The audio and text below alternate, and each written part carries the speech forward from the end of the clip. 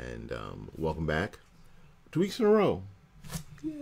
Yes, it was tough. Yay. 2 weeks in a row. Anyway, we got back, and we hope that you've had a great week and a relaxing weekend. Debbie had a vacation weekend. That's what you said it was. Staycay. I said, yeah, real busy week because it was a short week last week, and she sort of went on vacation this week. Did absolutely nothing. I was a bum this weekend. No, I don't. Actually, I don't call it that. We still did meal prep for the week. Yes, and and this weekend we are headed off to perform a wedding of one of my former flute students. So we probably won't be doing a show on Monday for sure. Next Monday. On the YouTube channel, hopefully there'll be some video up on our exploits this weekend, but there won't be a program. Some vlogging. That'll be fun. That'll be cool. But in any case, today we want to talk a little bit about some questions I think that need to be asked. I thought we had another light. From time to time. What? We have two lights. Oh. See, there's 1 and 2. Yes. 1 and 2. We need to move that over there. Well, yeah, I know, but I'd have to be able to suspend it in midair. And that would just be too long and make too much noise. We're still working. I'm still working on the lighting. We don't have everything we need yet. Maybe we should get another one of those. Or use the one we have. Oh, a little one? Yes. Yeah, but it doesn't throw that much light. I just want to get one of those so you can control it. But anyway, so there's some... Sorry, technical stuff. Complicated stuff, like the president said one time. Complicated stuff. Sorry I was late. Anyway, so some questions that that we think from time to time need to be asked. As you are always, I think you're always sort of fine-tuning your relationship. Tweaking your relationship. I don't think you can. Hey, Mark. I don't think you can just say, well, here's a relationship, and it's going to be like this for 30 years. We're going to be just like this for 30 years, and it's always going to stay the same. Well, I think that's a mistake a lot of people make because life changes. Things change. You change. The things you liked before may not be the same. You used to like Chinese food? No, you don't. Or you may like it, but it don't like you. That is the truth. There are foods that rebel now that go, I don't like y'all. No, we can't do that no more. Yeah, I like cabbage, but it doesn't like me that much. Like pizza. Pizza. Love pizza. Doesn't like me that much. Heartburn. Ooh. Not if you're going to go to sleep. Today. At any time in the next 24 hours. As long as you can stay up for a day or so, you might be able to choke down to. In any case, so occasionally it needs some fine-tuning. And you have to at least consider some of these things. And I found a list, and we're going to talk about, did you pick, how many did you pick? 7? Oh, 3? 12? No. Just a couple? Just a couple. Okay, well, I will let you go first. But some questions that you should consider. Now, please don't make this, and ladies, listen, please don't make this one of those things like, we need to have a conversation. We need to talk. Men don't like that. Shuts men down instantaneously. When you say we need to have a talk, we need to have a meeting. So what I find the best thing to do when you feel like you need to have a meeting is women like to have discussions. Talk. They want to have discussions so they know where they are and what they're going, what they're going through and what things are happening and stuff, because that's our nature.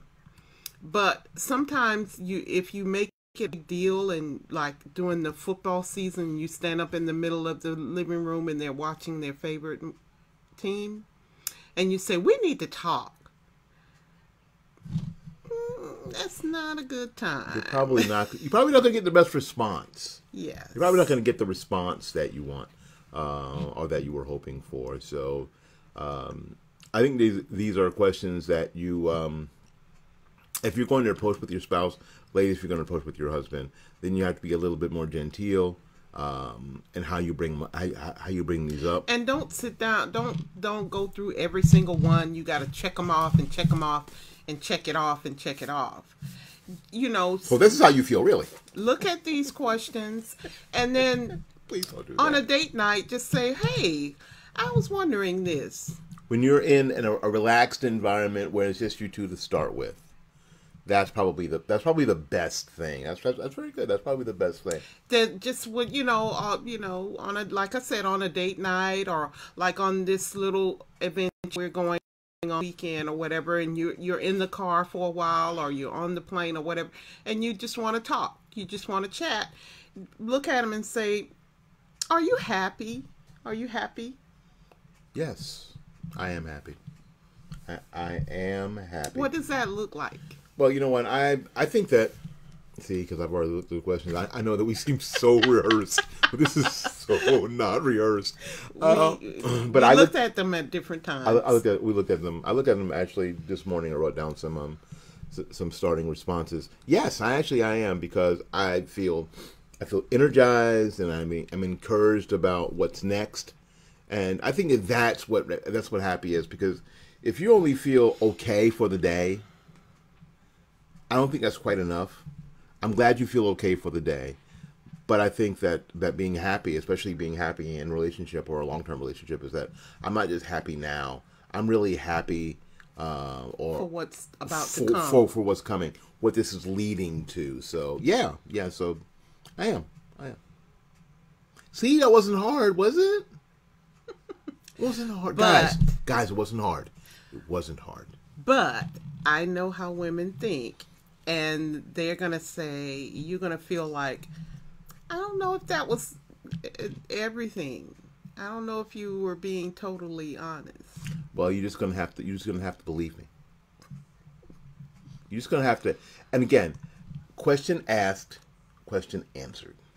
But it may not be answered in the way you want it. Well, question asked, question answered. Did you ask me? And what did I say? I said yes. Because the thing is that I can't answer any other way than you asked the question, and I came up with an answer. They can't answer any other way than the way their mind works. I can't dip into your brain and figure out exactly what words to use so you're happy. So if I say no, that's bad. So if I say yes, that's bad. That's really not very fair. That's not fair. But don't do it. It's not fair. But and what you'll find out is that after a lot of that, your man will shut down. He won't answer the question. If the red button is bad, if the blue button is bad, then you don't press a button. And what you don't get moving forward is you don't get conversation and interaction, because it doesn't do any good. It just creates conflict. So men do this. They put their fingers in their ear and they go la la la la la la la, and they watch football, and they watch basketball, and then they watch hockey, and they watch 88 games of baseball. Good God, how do you guys watch that much freaking baseball? Anyway. So, your turn. So that's, But just make it a part of the conversation. Don't try to bring your phone out and check off everything, or bring your notepad out and make it a big deal. Just make it a conversation. It's funny. You always see, and actually on the Cosby Show, they did this a lot, where Felicia Rashad's character will always find like this. Do you remember this poll thing in a magazine, mm-hmm. and make Cliff answer the questions, and it would always be like at bedtime. He was like, I don't want to answer the question. I don't want to. Oh, come on, it'll be fun, Cliff. And then he always answered it wrong, and then she always put him in a headlock, which he knew this is how it was gonna go. So let's try to avoid being put in a headlock. I don't do headlocks. No, and I am grateful. I do nose squeeze. Oh yeah, my nose. My nose. I was sensitive. It's big, but it's sensitive. It's got a little bulb on the end. It's always been an attractor to her. Grabbing the bulb. So, one of them is, what do you want our relationship to look like a year from now? I think that's a good question because, again, if you jump off on the "Are you happy?" and my response is yes, because I'm energized and excited about the future. What are we gonna look like a year from now? Like when you just get married, please stop asking yourself, what are you gonna look like 20 years down the road? We're gonna look like 60 years down. And there's no way to know that. There's no way to know. Now, a year from now, it's a little closer. You might be able to work that out. Because a year from now happens in like 15 seconds. Yes. But it does feel like about 2 months. I mean, time is just tick, tick, tick, ticking. And you look around and it's Christmas again. You look around and it's 4th of July.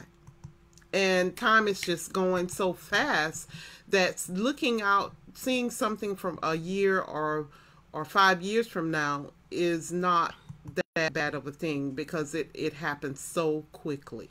It does. Things do progress fairly quickly. Unless you're 5. And then everything takes forever. Remember? You remember everything takes forever when you're 5? When you're 5. You're never going to be 6. Christmas is never going to get here. Never going to get here. My birthday is never going to get here. I'm never going to be 6. Ever. It takes too long. Yeah. But, I'm sorry. No, when you get a job. What do you...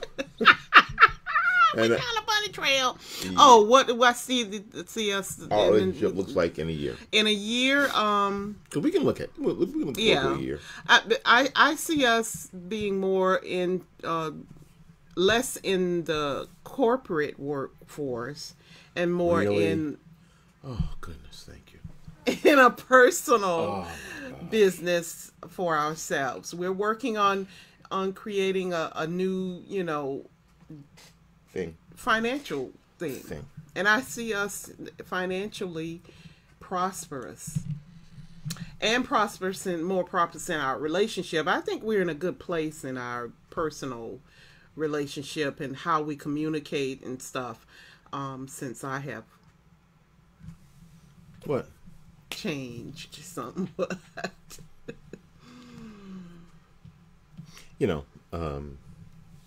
The idea behind all that is just to be patient and remember why you did it in the first place.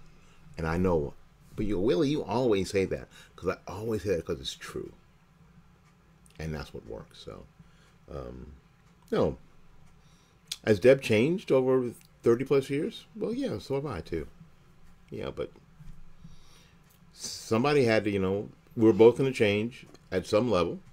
So somebody had to be patient. Somebody had to, and I think patience is one of the things that, for me, sort of baked into the cake.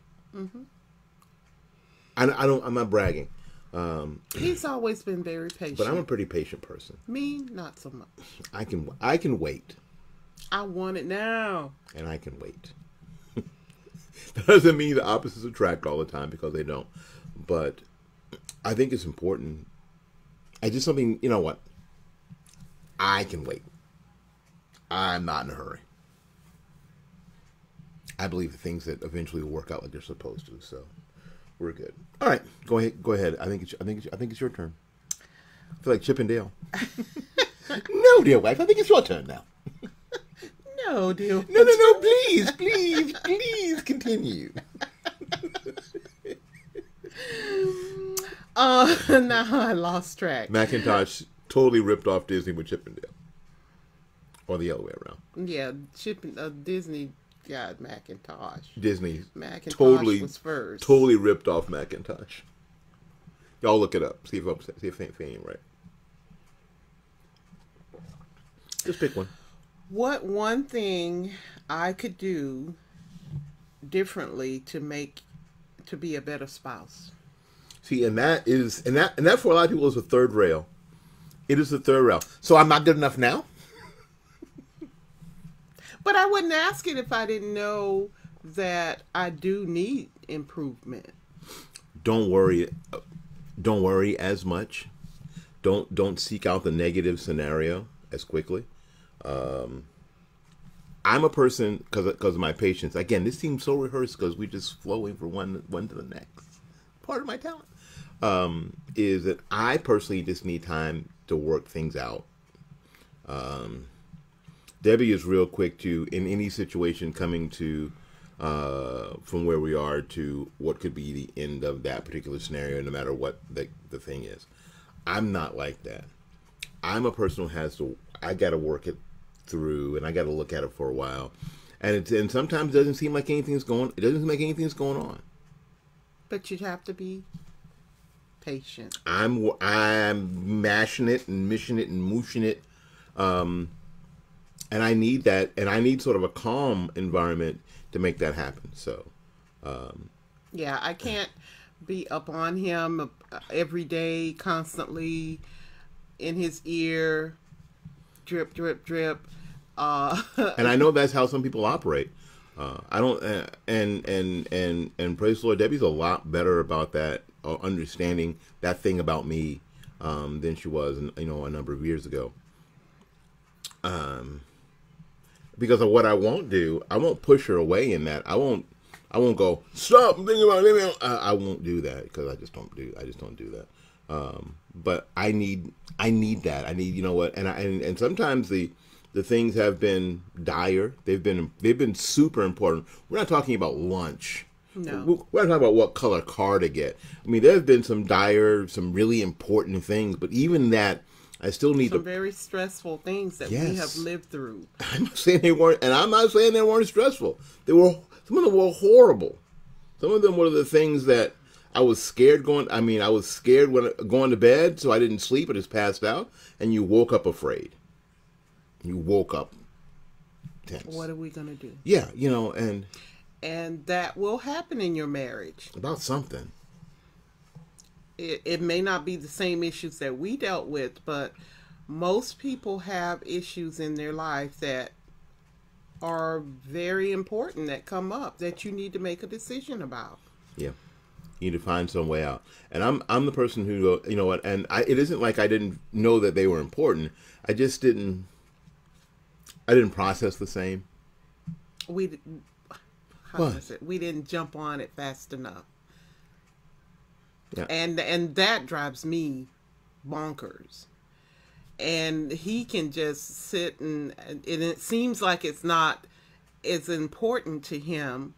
And that's where the problem comes in, where I'm all like, ugh, we got to do this. We got to do this every day. I got to, we have this issue. What are we going to do? And I want to feel comfortable about it. I don't like going to bed passing out. I don't like that either.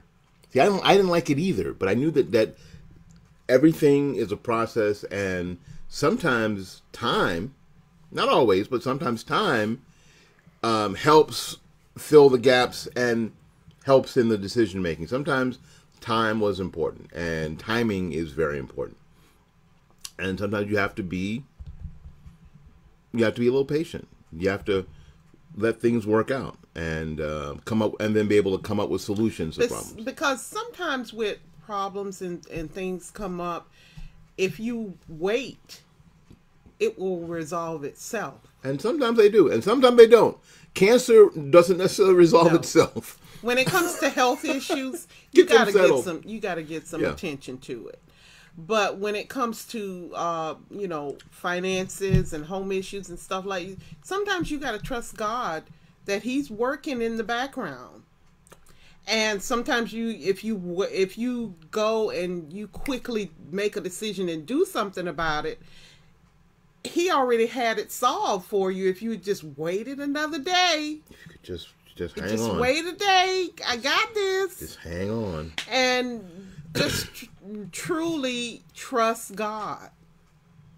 Sometimes I've learned that over the years. a lot of times you force things and you do things and you make decisions, like, okay, we need it now. We got to have this now. We got to have a car. We got to have a car. We got to have a car. And you go out and you buy that car when you didn't wait. And now you got to park it in the backyard. Keep Repo Man from buying it. Because you can't afford it. So I will ride the bus for a month. I hate. Watch me. I hate riding the bus. I do. But we got a new car, my 99. It was time. They're coming to get it today. But we're good. But it worked out in a way to where if we had run out the day that I brought it home, or I could the day they told me there was going to be more money to fix and repair, and say, well, we can fix it anyway because we need this now. It would not have been the best decision. It just wouldn't have been. It's a 20-year-old vehicle with almost a 250,000 miles on it. It would have put a Band-Aid on a gunshot wound. So sometimes you have to. Sacrifice. What are we going to do? I would ask questions. So what are we going to do about a vehicle? No, I'm going to wait. Let's see. I'm going to wait. And as it turned out, actually, thanks to patience and forbearance and the Lord's hand and heart in other people's lives, it turned out okay. Really did, I think. Maybe you'll get to see the new baby. Maybe. If you're good. If you subscribe to the channel. Maybe I'll show it to you. Maybe. Was that your turn? It's your turn. Oh, it's my turn already. Oh, dear.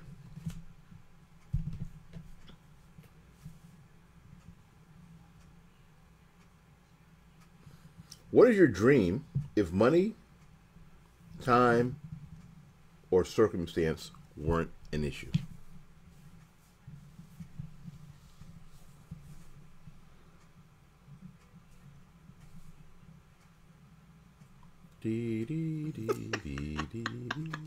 This is why I need to edit some music that we would travel more together.